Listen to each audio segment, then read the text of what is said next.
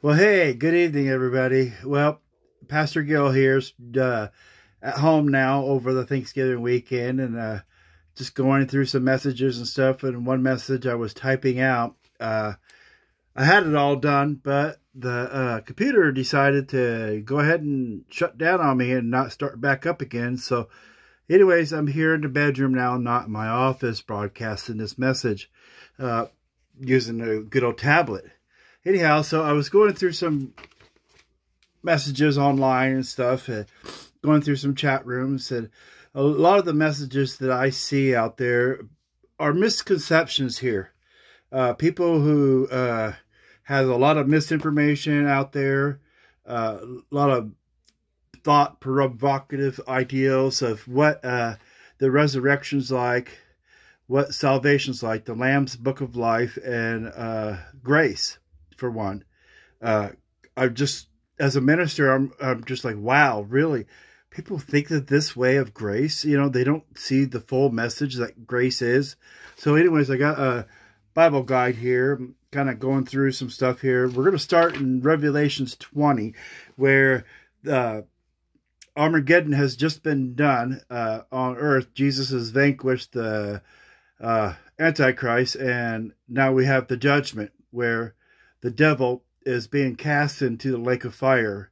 And what will happen in Revelations 20, to kind of give you a synopsis, those who are the unbelievers in Christ are going to be raised up for a second resurrection, okay?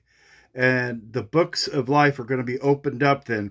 Okay, those who are unbelieving in Jesus will be ones who will be judged, whether their books are in the book or not. And you'll be judged upon your deeds you did here on earth, your works and stuff.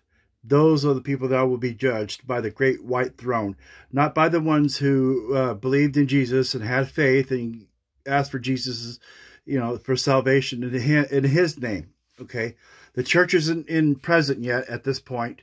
That happens in chapter 21, where the church comes as a bride adorned in all white to be joined in with Jesus as one. That's when the new heaven comes down to the new earth. The new earth is gone. It's vanquished. It's away. We have everything that's new now. And so the new heaven comes down as the new Jerusalem. Now, the church is the new Jerusalem. Okay, I need to make that point clear. It says that, John says that in chapter 21, that the church basically is the new Jerusalem. Okay, so if you're in Jesus and you're a believer of Jesus and you follow his teachings and stuff, you tried your best to abide by him and not sin and stuff. I know there's a lot of verses out there and stuff, and people go on and say, well, you need to repent. Okay, repent is in the Greek repentai, which means to change your mind and change your way. Okay, so you need to change your mindset on what sin is. And that's how you repent. Okay, you're changing your mindset of it, basically. So if I was to go out, let's say, and cuss at someone or holler at someone and stuff and be really mean and crass towards them and just downright self-centered, well, to me, I just sinned, that's how I take it, is I sinned because I wasn't kind, like it said in John, to be kind to your brother and stuff. So to repent of that sin, I would have to change my mindset. And when I go out to see that same person the next day, I'm kind to them. I apologize for my behavior. And I change my attitude towards that person. Okay, that's what repent means, basically, in short synopsis there. So anyways, I was lucky enough to get some notes printed out here. Those who believe in Christ, as your personal Savior, turning from sin and living a godly life as Christ has shown us, we will pass by the great white throne judgment. Okay, seeing God's grace in all its glory and revealed.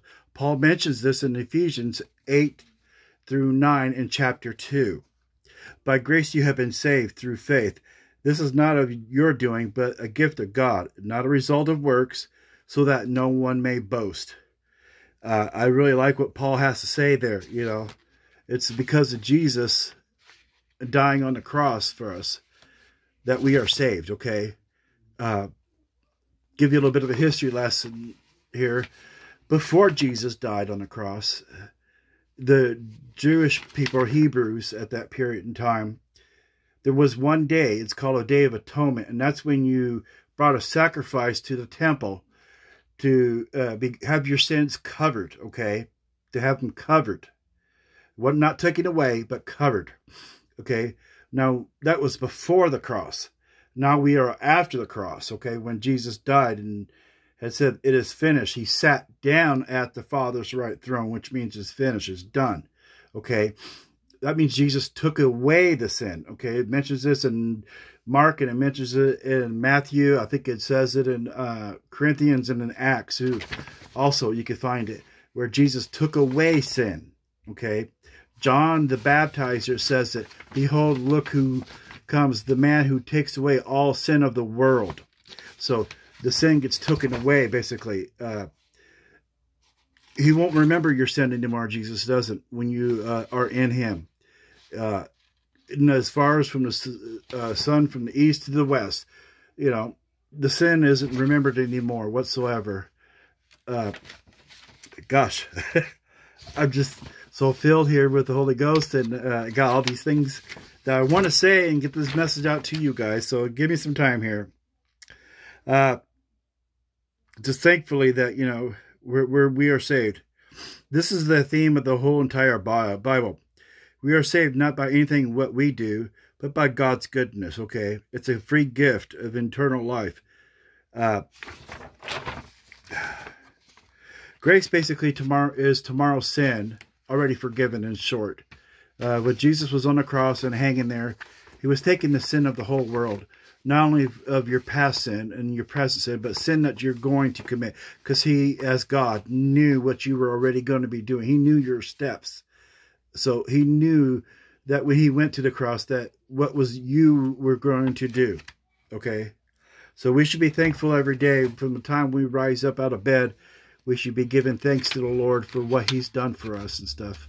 Not just, you know, here and there or Sunday morning or stuff like that. It should be an everyday thing. And it should be an evening thing too, before you go to sleep. That you should be thankful to the Lord. Okay. So, in Romans 5, chapter 5, 1 through 2, basically, therefore, since we have been justified by faith, we have peace with the God through the Lord Jesus Christ, and through him we obtained access by faith into grace, which we stand, and we rejoice in hope of glory of God. So, yeah, it's grace that saves you, not yourself.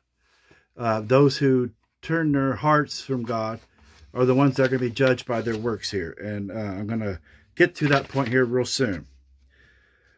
So it's because of grace that Jesus did not treat us as our sins deserve us. You know, if it wasn't for Jesus, we'd all be bound for hell, basically. Okay, so in Micah, you know, in Psalms 1:3, it says from the east to the west and stuff like that. And again in Micah, chapter 7:13, he will again compassion on us, and he will tread our inequities underfoot. You will cast all of your sins into the depth of the sea. Okay. So now we got to the points of what ifs. And this comes up in the minds and people who read the scriptures and stuff, or who hear things, little snippets here and there.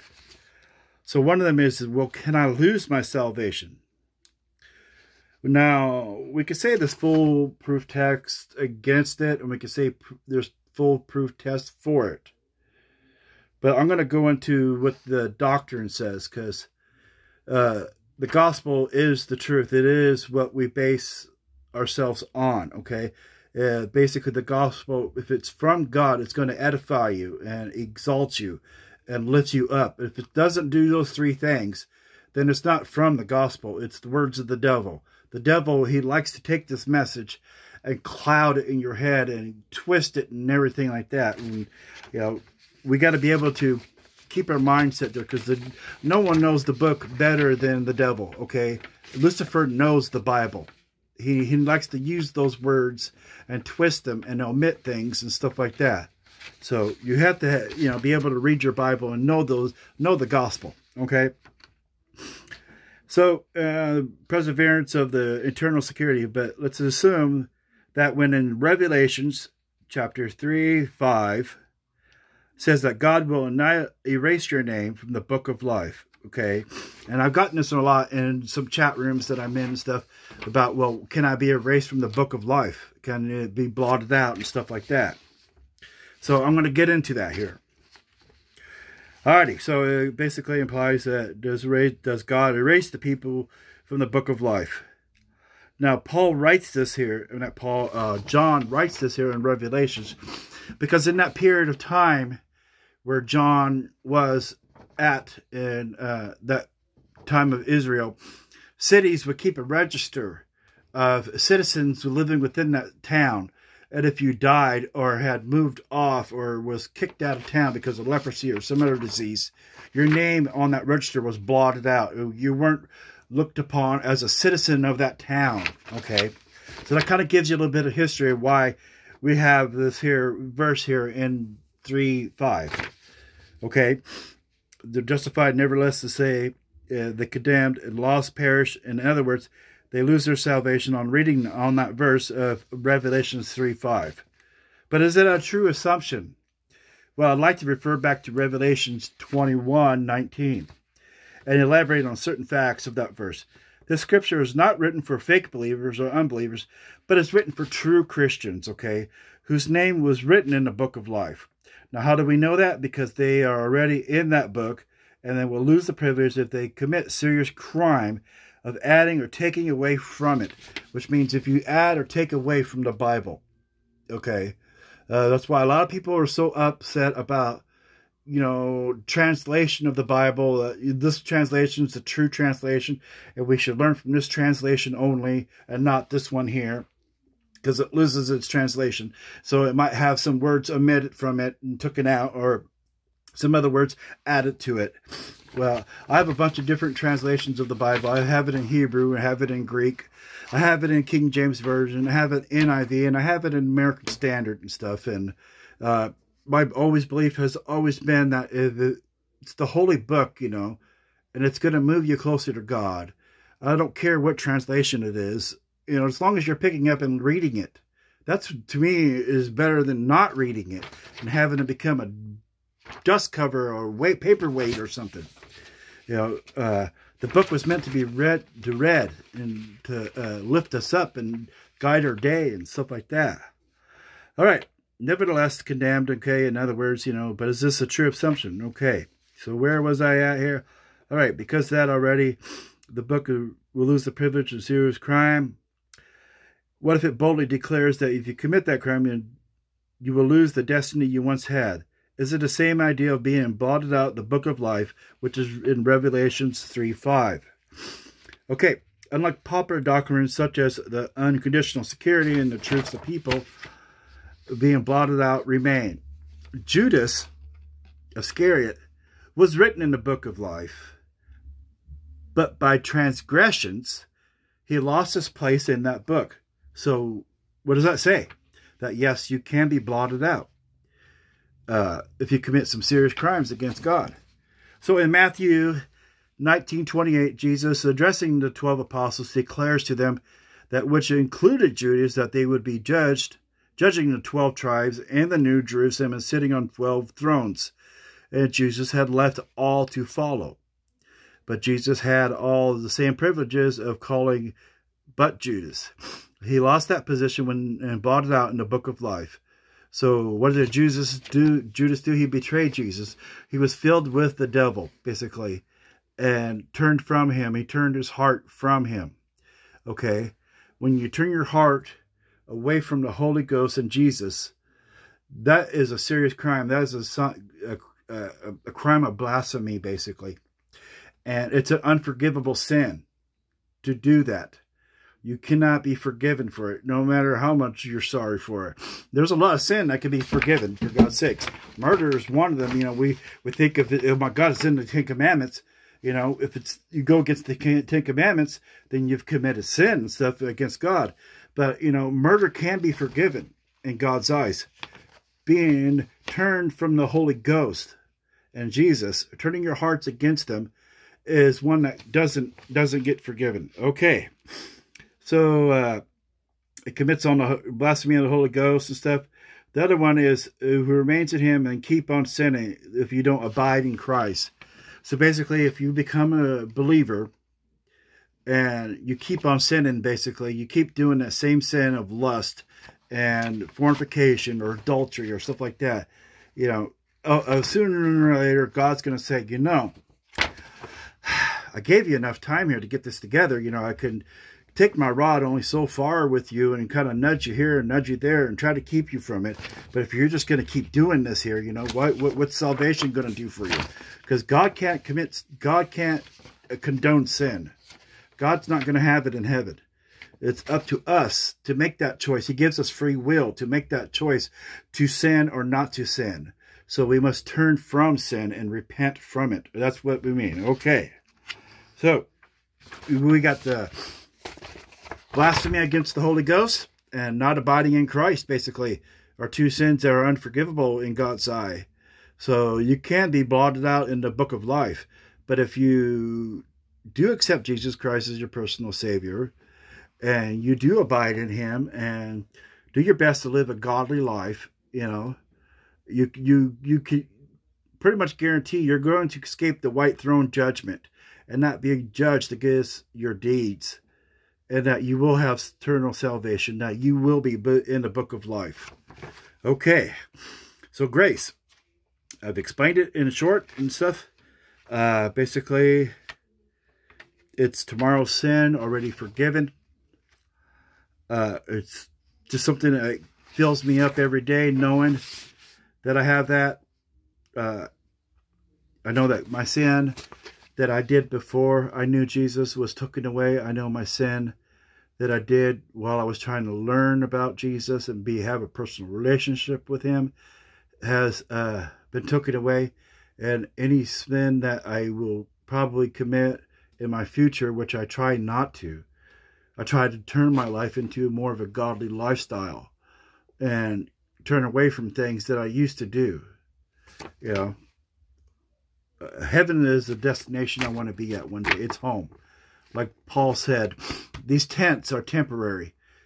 Say, if you read the Bible, 9 out of 9 people are going to die. Okay, we all are going to go to heaven one day. We all are going to be up there one day. It's just a matter of how you want to get up there and stay up there, or get up there and go take a swim in the lake of fire. You know, that's the second death. I don't think I want to be in that part. You know, I already had visions of it, and it's not a good thing. It's not meant for us humans at all. Hell was meant for the devil and his principalities that committed sin against God. That's what hell was designed for. God does not want us to go there. He wants us to turn from it and accept Him. So if you haven't accepted Jesus Christ, go ahead and do so. Admit you're a sinner. Ask for Jesus to come to your heart. And find a good Bible-based church to go to. It's kind of my message here. So when we wrap up discussion, it's my hope and prayer you have a better understanding about salvation, the Lamb's Book of Life, and grace. I know in my early experiences going to church on Sunday as a kid, as a young adult, we would only get snippets about grace and salvation from preachers and taught one denominational way to worship. For some, the message of the Bible can be clouded at times. This is the message that the enemy does not want you to hear. So what is the enemy next for the enemy to do? Well, it's to cloud the issue and make you not see God's grace. But you got to be smarter than the enemy. You got to put on your armor. It's in Corinthians what the armor is. I'm running out of time here, so I will let you go. You guys have a good day.